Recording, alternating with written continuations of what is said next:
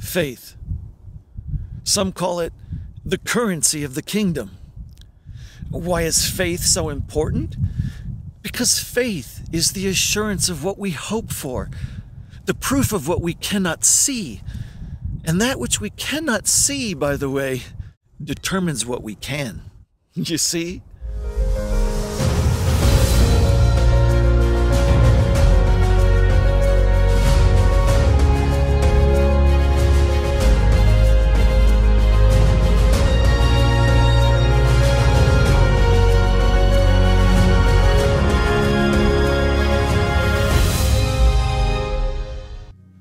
Hey friends, family of God, what's going on? Welcome back to The Reboot. This is the divine reset, refresh, and reform God continues to do, and we're going to talk about why He's doing that in just a minute. But if you haven't already, please hit that subscribe button and ring the bell so you'll be notified whenever we upload or go live.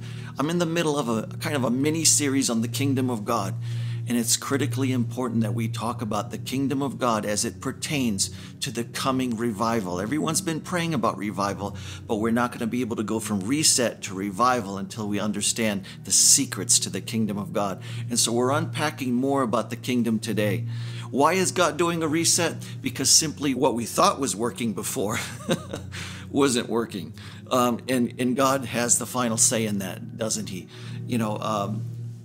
The way we were doing church, the way that we were going about things, just simply needed a reset, needed a reboot. And God used current events and what's going on, in the world, and the shaking that we're experiencing is definitely extending over into the church. And I'm talking about the institution of the church, the system, the religious system that needs to change, and it must change if we're going to go from reset to revival. If we're going to experience the revival that we've all been wanting, the higher things, the higher purposes, right? The great move of God.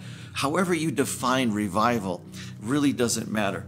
Revival is simply an awakening. It's bringing the dead to life, and also bringing some things that need to die to a place of death. Don't look for the living among the dead. Jesus said, let the dead bury the dead, you come follow me.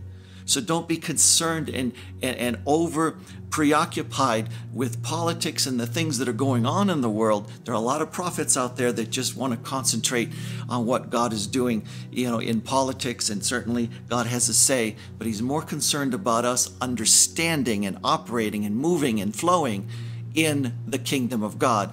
And we're not going to be able to do that without the Holy Spirit. So I'm going to talk more about the Holy Spirit's role in the kingdom of God and your ability to access and operate in kingdom realities and to bring God's kingdom on earth as it is in heaven.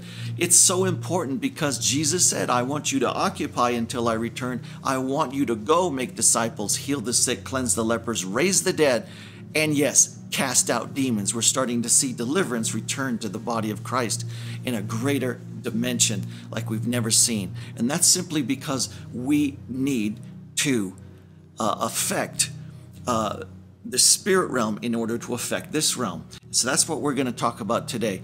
I'm going to kick this all off with a scripture out of Hebrews where it says out of chapter 11, faith is being sure of what we hope for and certain of what we do not see. We've talked a lot about faith. Faith is the doorway that can access the realm of the unseen and bring those realities and what God says and what God is doing into our dimension. So faith is the doorway. We've talked about how faith can access, faith can see, faith can hear into that realm and release that into ours. This is what the ancients were commended for. By faith we understand that the universe, here's the key, was formed at God's command so that what is seen was not made out of what was visible. The unseen world created our natural reality. It was created and brought forth through the Spirit. I want to get into this a little bit deeper and use an analogy. I got my laptop here. So an analogy would be, let's look at this screen, right? Is what you see on this screen just created from this area right here? No. Inside this this computer, if I took the back off, you would see all the microchips, you would see all the circuitry. What's going on inside here affects this screen. What I see on the screen is determined from what's underneath the screen. From what we see here on earth, what we see in this natural dimension, in this realm, is and has been determined from the spiritual realm.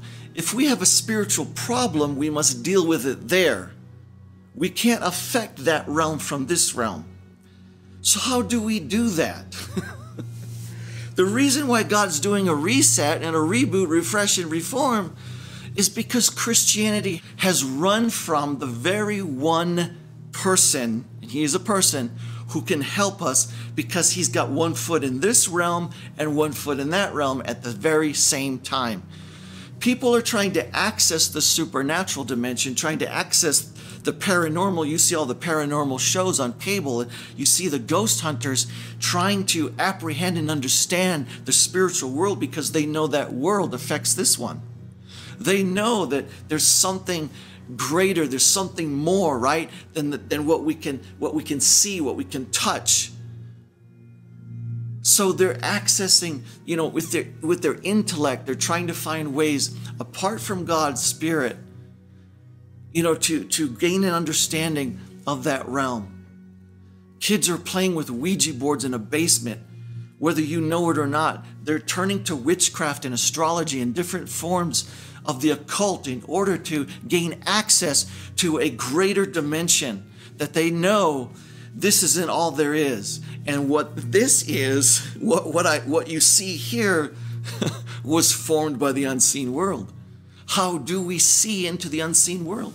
We talked about the doorway of faith, but I'm going to tell you, we do it through the Holy Spirit, through the infilling, indwelling presence of the Holy Spirit who lives on the inside of us, who is connected, who is intimately wired in unity with our own spirit, man. We are a spirit. We are actually three-part beings, as God is a three-part being. We have a body, we have a soul, and we have a spirit. We have the Father, Son, and Holy Spirit. And through the Holy Spirit, we can gain access into the realm that we need to gain access in order to bring the kingdom on earth as it is in heaven. Thy kingdom come, thy will be done aren't simply words.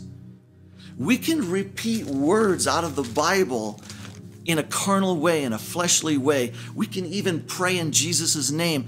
We've seen people do it. We've seen people use Jesus' name and not get anything done. They said, whoa, that's heresy. That's impossible.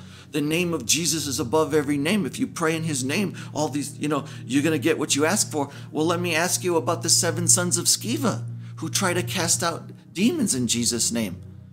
But because they didn't know him, because they didn't have a relational connection, they couldn't just use that name. Jesus has to be Lord. He has to be King, and he has to live on the inside. We must be born again, born of the Spirit. Jesus said, you must be born again. Now I'm going to tell you out of John why it's so important to speak life and not death. And I'm not talking about being positive and encouraging. I'm talking about yielding your vocal cords to the Holy Spirit. Jesus said, it is the Spirit who gives life. The flesh profits nothing. It counts for nothing. It's useless. The words that I speak are spirit and they are life. Don't you think that we would get a lot more done in this realm if we learned how to get more done in that one? This is why it's so critically important that we access the Spirit.